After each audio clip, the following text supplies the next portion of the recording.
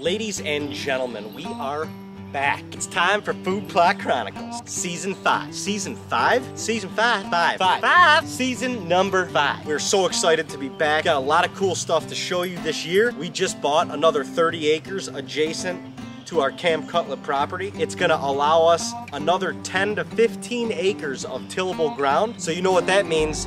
We got some work to do. Now, one of our goals with this property is to create some more destination food. And by destination food, I mean putting in corn and beans in preparation for the late season. For any of you who have been following us over the years, you know that the adverse weather at Camp Cutlet is off the chains. But with that adverse weather, it usually means big bucks. So it's important for us to plant our food plots accordingly. In this first episode, we are going to be taking a look at one of these new fields. Our goal is to get at least 3.5 acres of grain in this new field. This ground has not been worked in over 30 years. So we're gonna have to try a new tactic on Food Plot Chronicles. We're gonna be plowing and we're gonna be disking in preparation to get corn and beans into this new spot. Guys, I can hear that tractor fired up.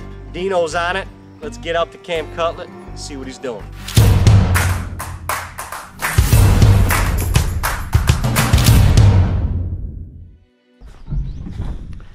Well, May the 26th here in Western New York. Beautiful day. I love saying beautiful. I don't know why.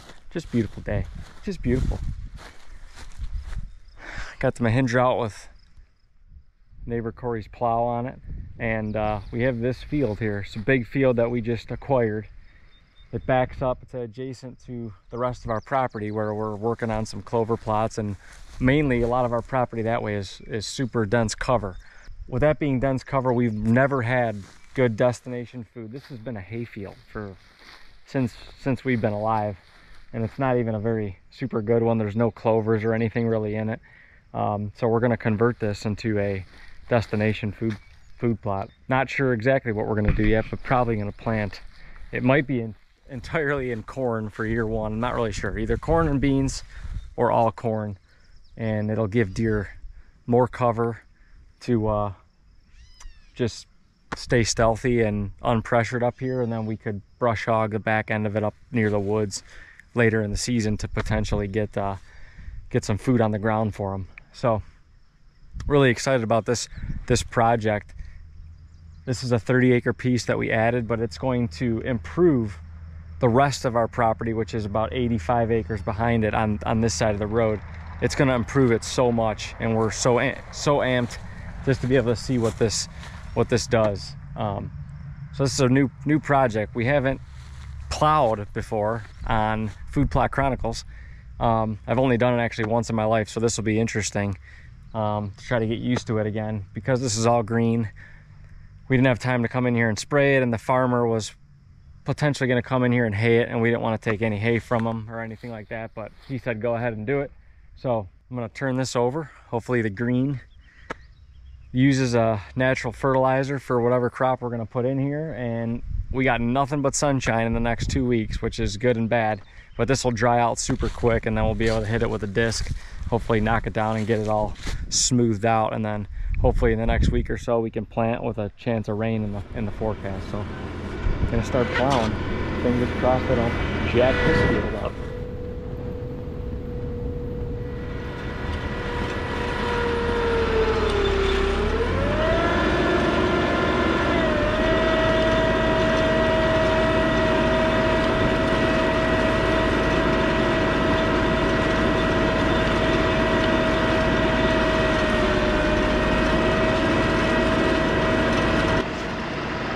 Plowing a field that's never been plowed is no joke. It's definitely challenging. Doesn't go as smooth as you'd like. Some of the sod, this field is so uneven. I'm sorry, getting a plow, especially a 3-point plow, a little bit different with a pull behind plow, but a 3-point plow, it wants to level with the tractor, and if I'm coming this way, my tractor's angled this way. Even when I'm in the furrow row and when I'm up on this hill, I'm angled the other way, even when I'm in the furrow row. So it's kind of too hard to get the disc to perfectly level on every pass. So it's definitely challenging. You get spots like this where that sod just doesn't flip all the way over, and it's happened in a few spots. But first years, I knew it was going to be very challenging to get this field turned. I mean, like I said, can't stress that in our lifetime hunting here, this field's always been a hay field. So it's got a lot of a lot of years of sod just caked in there and unworked ground. So it's very challenging, but awesome to be able to start a new beginning and a new reset on this field. We got our work cut out ahead of us. There's going to be some challenges.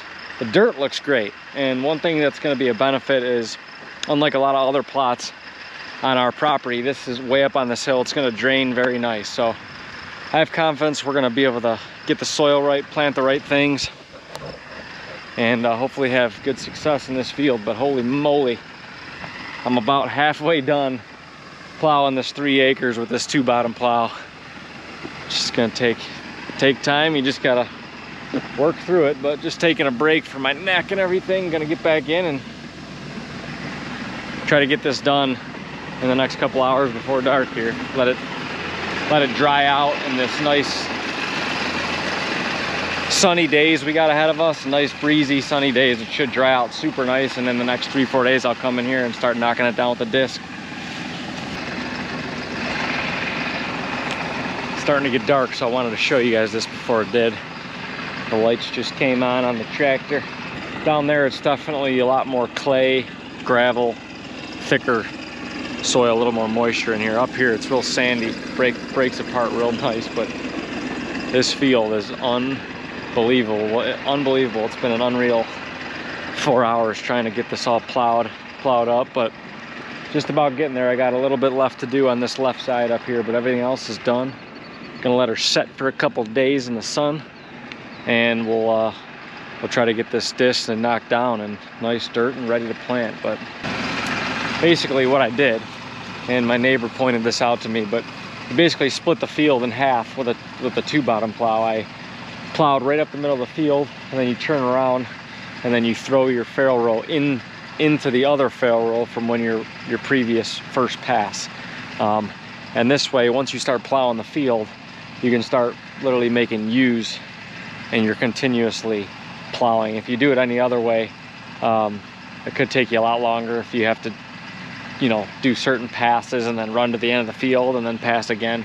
This allows you to keep the flow going, and it worked out well. So.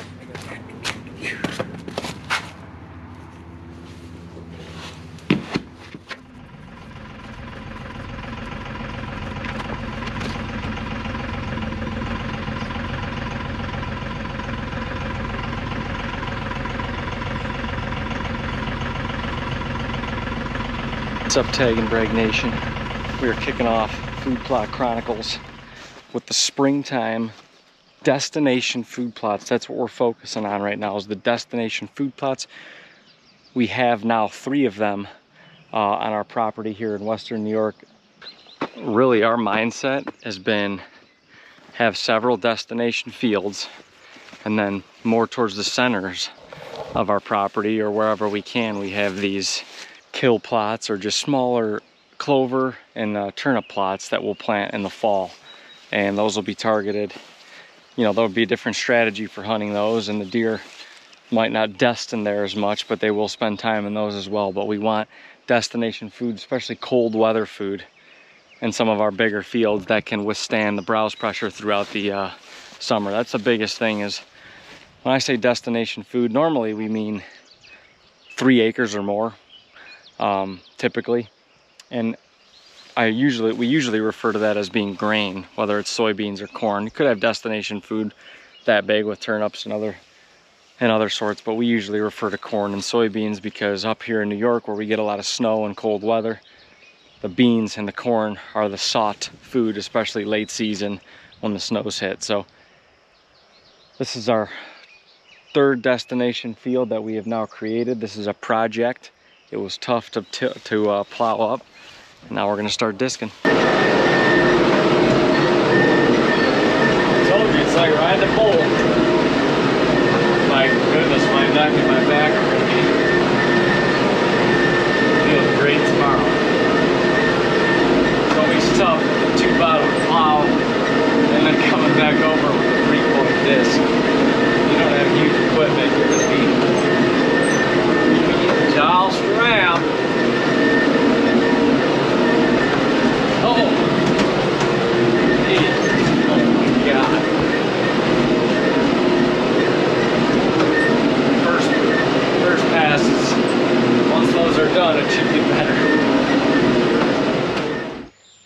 kicking my ass, kicking my body. It's like riding, I would say it's worse than riding a bull, because you're riding it for about 6 hours and it is literally a bull.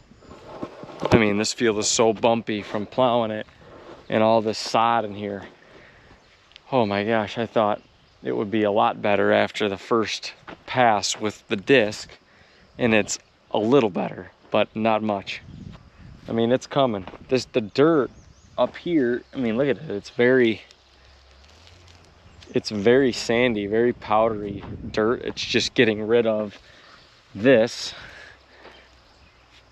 That's the challenge. There's clumps of grass and sod everywhere, creating bumps and stuff like that with the tractor. It's just trying to knock all that stuff down because we plowed it green, and that's why all that stuff's in here. And that's expected. I mean, the first year you turn a field that hasn't been turned in 30, 50, I don't even know how many years, or ever. We knew this was going to be a battle, but holy moly, it's kicking my ass. But 2 rounds of the disc are done. I'm about out of time tonight here, and unfortunately I gotta go out of town, and I won't be back for about 5 days, which is I think June the 5th. So we're gonna be planting a little bit later than I wanted to. Hopefully we plant next week. Hopefully we get a rain in the forecast, because right now it's been as dry as can be and there's no rain in the forecast. So I'm not in a rush to get everything in the ground right now, but I know as soon as we see a rain in the forecast, it's gonna be a scramble. So I'm gonna have to get back next week. This is gonna need another disc or 2 before it's ready to plant, at least down there. It's a little bit better up here, but a couple areas just need extra work. So Dad was up on the other field. He just got that fully tilled. This one's about done, and we got one more to do with the destination food, and then it's on to the next batch. So I finished up the 2 discs, 2 passes with the discs up on that field, destination field. That will probably be all corn, maybe split of beans, corn, but it might be all corn this year. But we always talk about access being the most important thing. Got the road right behind me right here, and this field's fairly secluded because it's way up on top. We got this little island of woods that kind of blocks that back field. Got a couple of acres of just hay grass up in this front, and I just plowed and disked about a 5-yard wide strip all the way up to the field, and that way we can brush hog this little wood line right here, this little divider in between 2 fields. We'll brush hog a path in between it, and we'll be able to tuck in here and be blocked with the 4-wheeler or walking from all of our cover and the whole food plot when we're getting in and out. So huge benefit is your access, and like I said, this should help us get in and out undetected all the time. It'll be awesome. Be able to hide behind either sorghum or corn. We'll plant right here and get right behind it, and we'll be able to hunt the top of this field. Access will be on point, so pretty badass.